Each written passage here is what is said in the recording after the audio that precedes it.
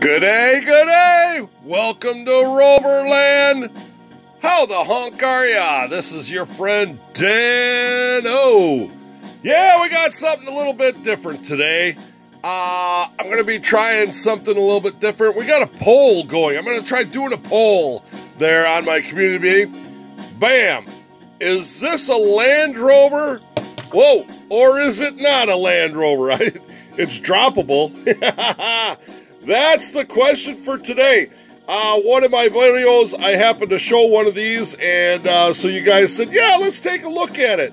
So what this is a Matchbox Sahara Survivor.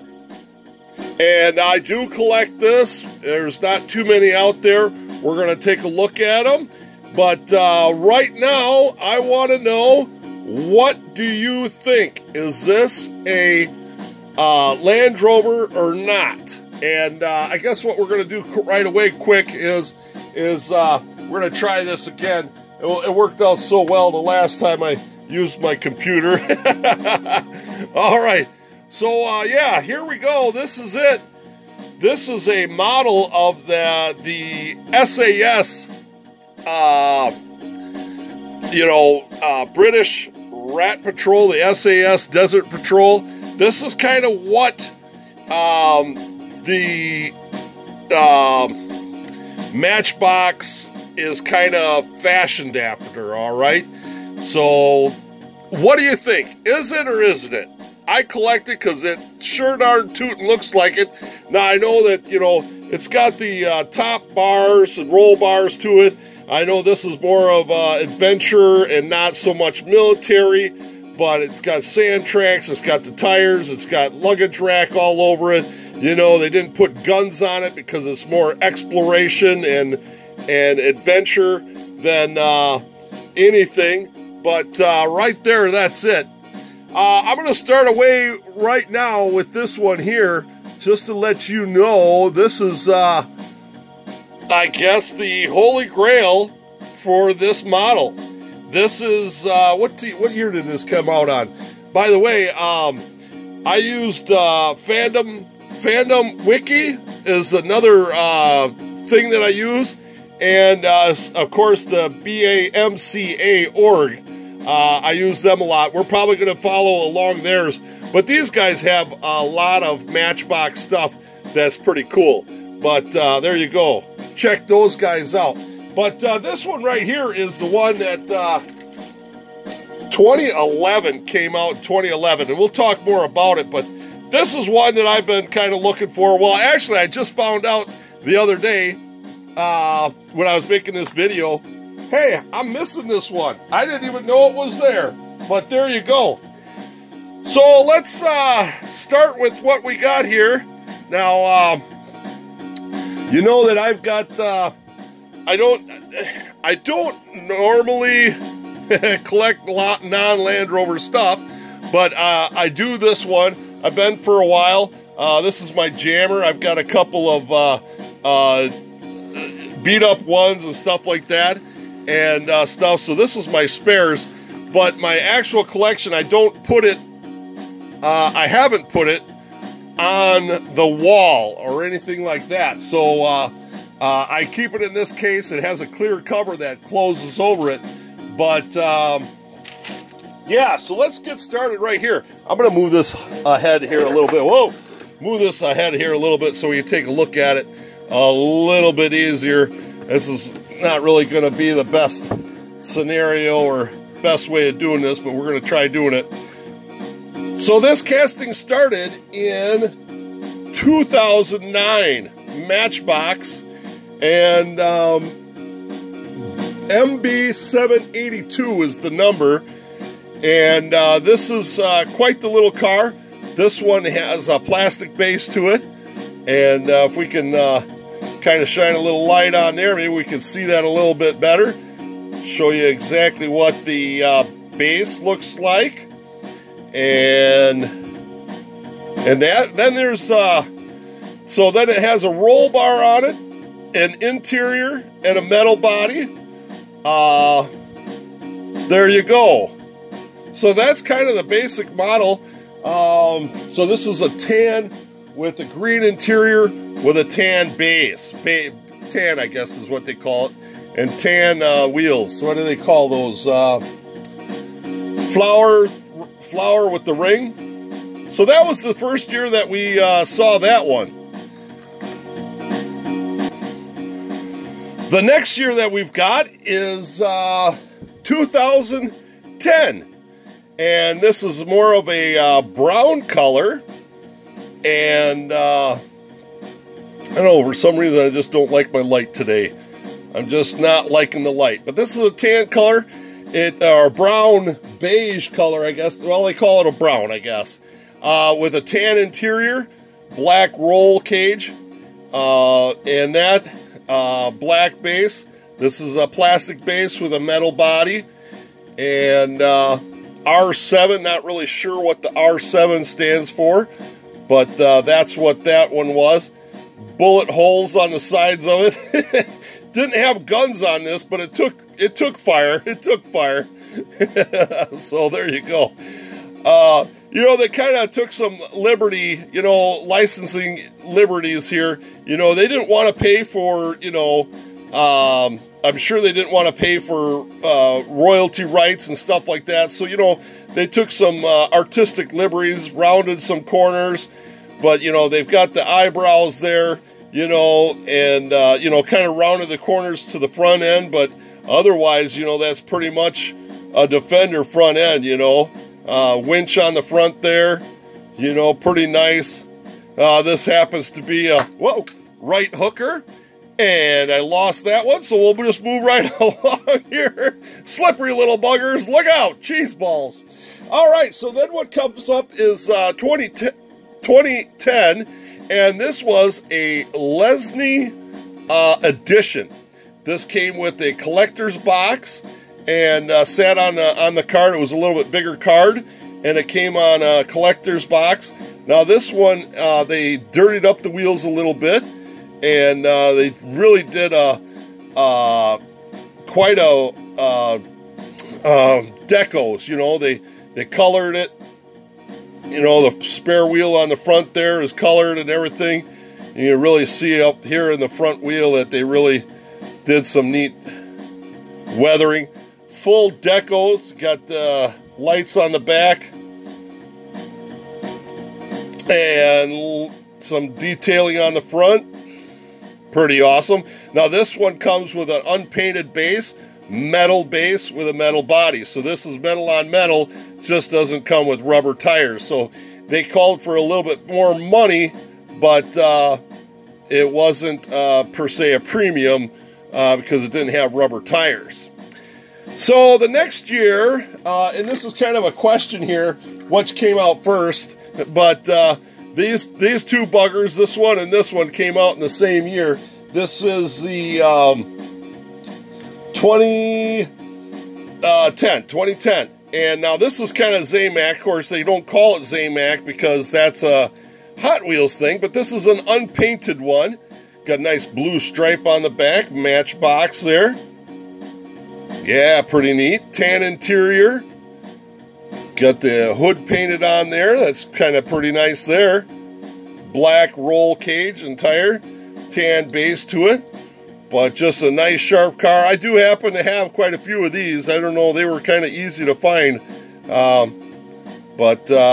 know, I don't have any of these on the card. I don't, you know, I just collect these loose. I don't have any on the card. We will talk about something that I do have on the card, but that comes up later. But here you go. Still, again, here's the olive with the tan interior. And still 2010. And just pretty neat. Once again, it's got the bullet holes there. I mean, it's really kind of neat. It's got jerry cans, a pack there. You know, there's toolboxes and packs there. You know, the back is full of toolboxes and kits, you know. I'm not really sure what these musical notes, the music bars is there, but yeah, we got bullet holes again.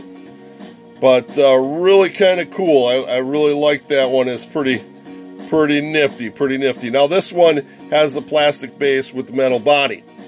All right, so we move right along to 2011, which is this white and maroon, they call it. And I believe that it came out with this one here first, with this style wheel. And then the variation is this other, I think they call that the construction wheel or something like that.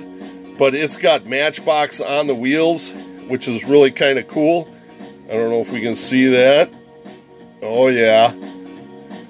So there you go. Same thing. White metal body, maroon interior, plastic bases to them. These all just came out in single packs, you know, for the most part. But really sharp white. It's kind of like a frost white. It's not really enamel white. It's kind of like a frost white. So that's kind of cool. The maroon, yeah, take it or leave it. But yeah, that's it. But I like the orange on there. That's pretty neat. That's kind of neat. I like that, the white with the maroon. So like I say, I think this one was the first one, and then that variation came out. I'm not really sure. BAMCA didn't really have opinion, I think, on that, you know. So all right, so then let's just jump to the next year. Oh, and the next year is 2011. These came out in 2011, and then the play set of that green one, that lime green one, that's the one I'm missing from 2011 that we saw earlier. So we're looking for that one. 2012 is this black and white one. This is pretty sharp. This is kind of the first time that they had, like, well, black, and it's like polished. You know, I mean, it's like a what do you want to call it? A sports car? You know, it's all polished up, and you know, MBX. You know, Matchbox Adventure Team on the back there. Experience. This was what do they call this? Yeah, Jungle Experience or something like that. But really kind of neat. Yeah.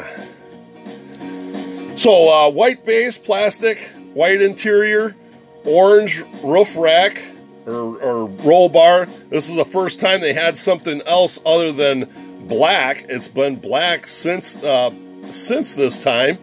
So this is kind of a really flashy one. But that's 2013. Then the last one for this model, the BM782, is this one here. And this is just an olive green. Nice color there. They did some decoing on the jerry cans a little bit. Some checker plating. Number 3. Back to the black roll cage, tan interior. So this is kind of a regular, you know, deluxe model, but not. You know, I mean, it had a lot of decos to it. And just nice sharp.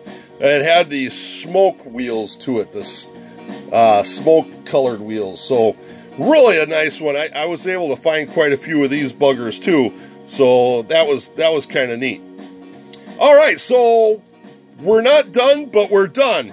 Because after this year, they redid it. And let's see, so it was 2014 that they modified it to MB 942 in 2014. And this is the first bugger that they did. So what happened was about that time is when they started cutting costs. And there was a lot of parts with these, you know. There's a base is different than the interior, which is different than the roll cage. And the tire is part of the roll cage. We're going to have to take a look at one of these taken apart. But anyway, so what they did now is they have a base, and then they have this orange piece that is all one piece, and then they did the roof a little bit different. And you see around the surrounds of the tires, that's the biggest difference there, is this one, the tire comes up underneath into the hood, where this one is just one piece. They just kind of took that out. So a little bit lighter, but this has got a metal base, orange, got some kind of screaming cat on the back with some checker plating. So that came out in 2014. This is a sharp one, 2015. So now we're all plastic bodies. We kind of flipped. Before it was a metal body with a plastic base. Now it's plastic bodies with metal bases. So this one's got a metal base to it. And they still call it the Sahara Survivor. Nice blue to it. See if we can zoom in on that there. Sahara Survivor, there it is. MBX. Got some coloring on the... But there you go. I mean, it was kind of nice that they kept it alive. You know, kept the model alive. So that blue one came out 2015. And that's where we're going to stop. Whether that came out or not. But then we have a little bit different one here. And this is, come on now, this is the Jurassic Park edition. So, Jurassic World, excuse me. So this is a gray, light gray one. Now this come out with a different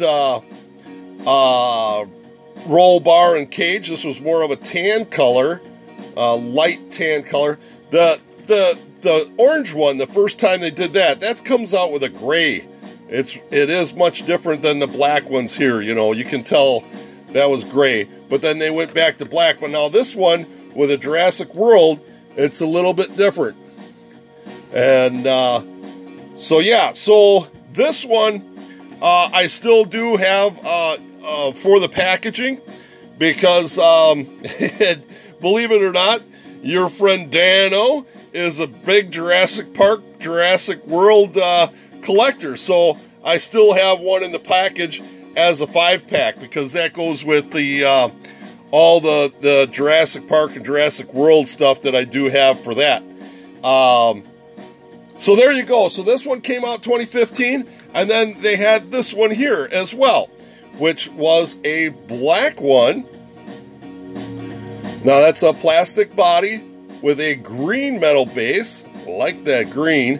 You can really see the bottom of it and really read it. These were all made in Thailand. Now this one's got the green roll bar, roll cage, and spare tire. But let's see, what can you see that? Yeah, little Jurassic World thing there. Yeah, oh, there's Jurassic InGen. I believe that's what it, no, Jurassic World, JW. There you go. Yep. And so let's take a look at the packaging on that one. I did not collect the first Jurassic Park, Jurassic World stuff because it was all non-movie vehicles. When the last Jurassic Park, you know, Matchbox did the Jurassic Park series and Jurassic World, I collected every one of those because they were actual movie cars. Talking about that, you got to comment down below if you want to see my Jurassic Park world, okay? I've got everything in the standard stuff, and yeah, so I've got a complete collection, carded and uncarded on that. But anyway, let's get, I'm getting off track here. All right, so let's keep going. Jurassic Park. And I lost my notes here. Okay, 2015. There was the blue one, Jurassic Park. Now, there is an orange one in 2015, and that came with the different style of wheels. And that came with, oh, where are they? This style of wheels. They did an orange one, and it has gunmetal wheels, but it's this 6-spoke like this, but it's on this car. See how it is different. I do not have that variation. I don't know exactly where that came from, but BAMCA says that would be the next one after Jurassic Park in 2015. So then 2015 later on came this one here, and they call that a 6-spoked ringed flower. And, oh, that's this one. Sorry, that's this one here. So that's a 6-spoked flower with a ringed flower. So this came in a dark tan color and got a ominous snake on the back there. Cool graphics there. But this is 2015. Gray now for the top. And same kind of decoing on the other side, but a little bit more for the luggage and stuff like that. But really just kind of cool. So 2015. And then 2016, same thing, but just a wheel variation. Yeah, so that was really kind of cool there. I don't know why we can't really focus all that good today, but we're not. All right, so same thing there. Yeah, same thing there. Metal base, plastic body, plastic top. All right, and then they did say BAMCA said that there was another orange one in 2016 that came in a 10-pack. Same basic thing as this one.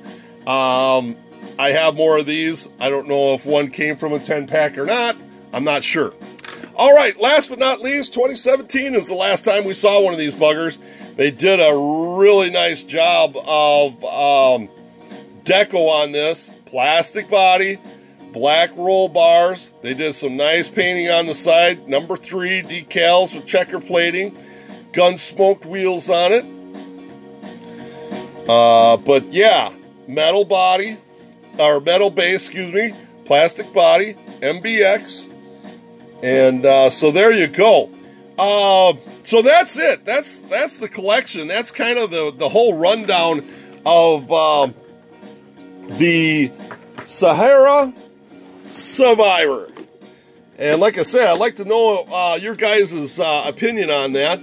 I'm going to take one of these. I made a custom one, black on black. This is metal on metal. This is the first one. And we'll just take a look at this one. I did some detailing and stuff like that on it. You know, nothing special. Nothing special. But I didn't get any real riders on it. But, so this was kind of hard to do because, well, I mean, they did make a metal on metal one. I can't get up. Oh, chase balls. Come on now. There we go. All right. So the plastic top, or the plastic roll bar, does snap in on the back, on the bottom here. I don't see if I can grab my little screwdriver here. Kind of have to just kind of push this in here. All right. Well, I had it and then it went away. Well, come on there, you little bugger.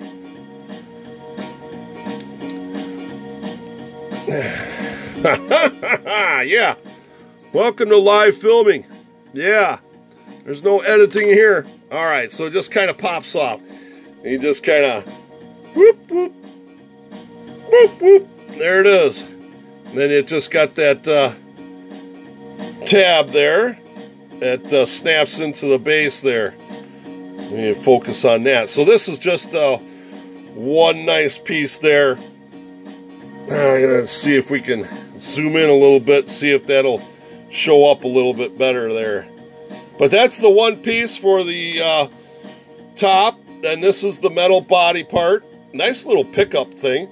But this is kind of hard to see, but it's got a roll of ropes down here, some tents it looks like, and a bent rim.